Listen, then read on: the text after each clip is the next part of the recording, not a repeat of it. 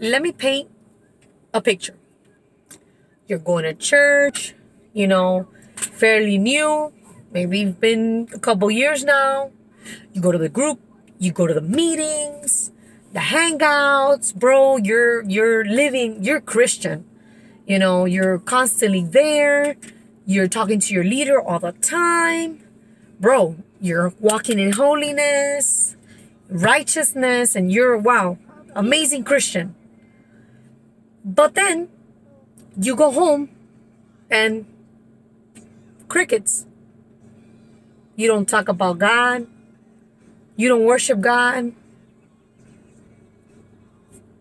Nothing. You're living a religion. And I'm not here to tell you this to put you down. I'm here because no one told me that, you know, when I started going to church. You're living a religion when you're just relying on the church, and you consider going to church as having a relationship with God.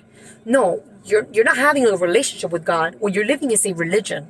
When you come out of that and you begin to talk to God, you pray at home, and you begin to develop that relationship in intimacy with God, then you have a relationship with God.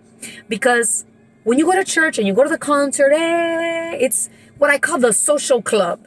You're there to be, it's rah-rah, you can do it, you have, you know, God has amazing plans for you. And we all need that. We all need to be inspired and encouraged.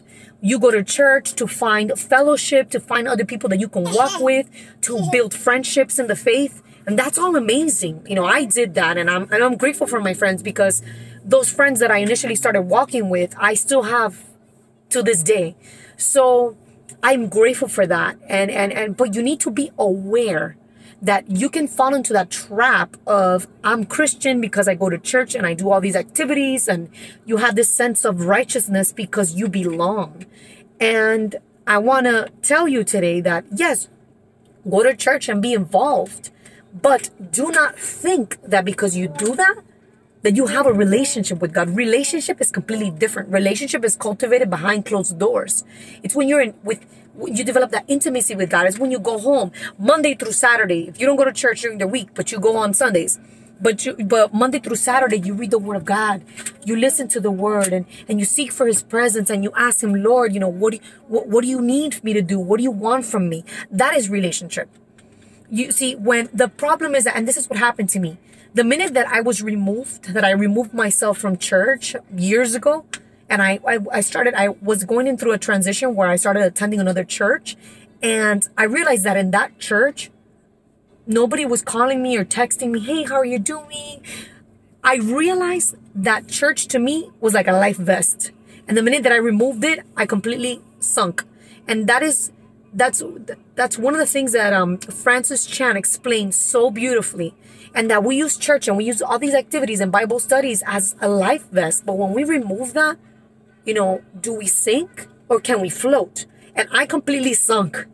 And I realized, wow, wait, I don't have a relationship with God. I was living a religion. And I'm here not to point fingers at you. I'm not here to judge you. But I'm here to help you reflect and identify for yourself. Like, what are you really living? Are you really living a religion? Or do you really have a relationship with God? And to have a relationship with God is a beautiful thing, because it needs to be your foundation. You cannot rely to see faith through the lens of your leader or your pastor. No, you need to be able to begin to see what God wants you to see. You need to begin to ask God and be able to hear His voice. So my question to you today is, do you have a relationship with God? Or are you relying on other people's faith? One thing is to go to church and learn about God and know of Him. But another is to go home and on a daily basis get to know Him. It's a very, very, very, very big difference. You get to know God in intimacy. And when you go to church and you go in a concert, can you experience the presence of God? Absolutely. You can go to church and experience the presence of God, but that's an emotion, and it cannot stay there. You can't stay in that emotion and, wow, this feels amazing. You can't stay in the emotion.